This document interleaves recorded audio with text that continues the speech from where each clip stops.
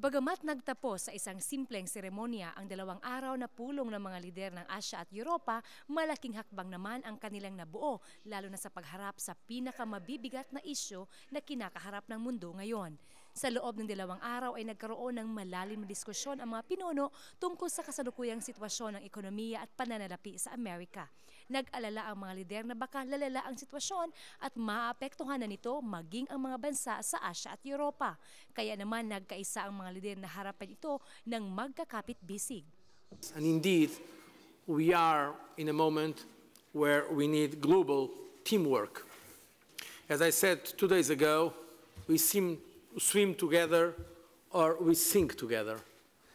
The financial crisis retained most of our attention these last 2 days. I'm pleased to confirm a shared determination and commitment in Europe and Asia to work together. In fact, we approved a common statement regarding the financial situation. Ayon kay Chinese Premier Wen Jiabao, kailangang maipatupad ang 3 mahalagang prinsipyo sa pagharap sa krisis.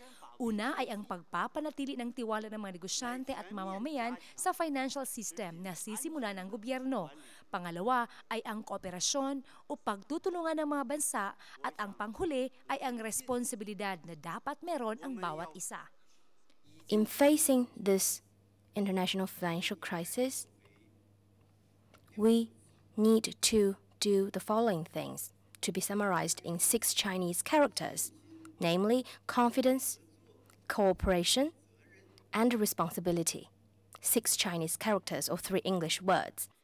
Kasabay nito ay sinuportahan din ng mga lider ng ASEAN ang gaganaping International Leaders Summit sa darating na Nobyembre 15 sa Washington, kung saan sabay-sabay na harapin ng mga head of state sa buong mundo ang kasalukuyang krisis sa pamamagitan ng pagpapatupad ng mga pagbabago sa international financial system.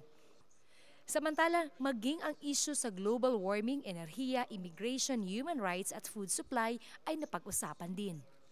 Global warming is a cause for concern. It is a cause for concern in Europe, but since it is a cause for concern in Asia, it is a problem for all of us.